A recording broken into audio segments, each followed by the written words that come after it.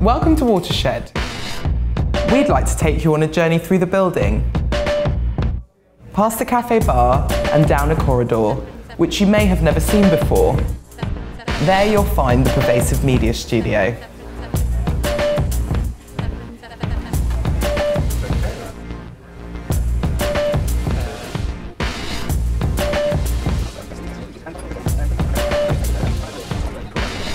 When I first became a Pervasive Media Studio resident, its welcoming and supportive nature set a new precedent that allowed me to interact, learn, grow, share and experiment.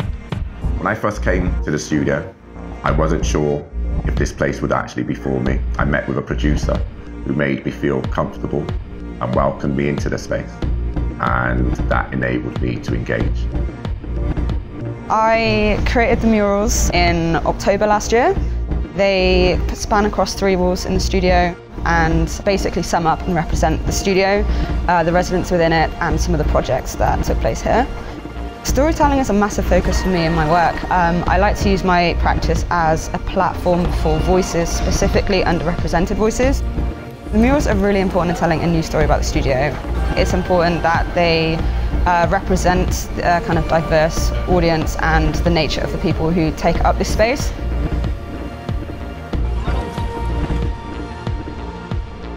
Hi, I'm Zara Harper. I'm a producer here at the Pervasive Media Studio. What's it mean? What does Pervasive Media mean? Although people ask this question all the time and you're never really sure if you got it right, but to me I think it's sort of responding to the environment around you. There's such a lush variety of stuff that comes out here, I think. The studio is a diverse community of people who come together with an interest around creativity and technology. Where did the Pervasive Media Studio name come from? So a bunch of people 10 years ago were kind of kicking around ideas, and I think the idea of pervasive media being like a media that you could experience anywhere in the world felt really like it was going somewhere. Here we like people to come with questions. So some people are really far along in their practice or their career and they go, oh, I'm going to shift it in this direction. Or some people are doing something not remotely with technology, but no, there's this technology thing that they want to have a play around with and come to us and say, where do I start? What do I do? If you've got an early stage idea or are looking for creative experiences, then come and hang out with us and join us for our Open Studio Fridays. We encourage creative people to take risks and explore new parts of their practice.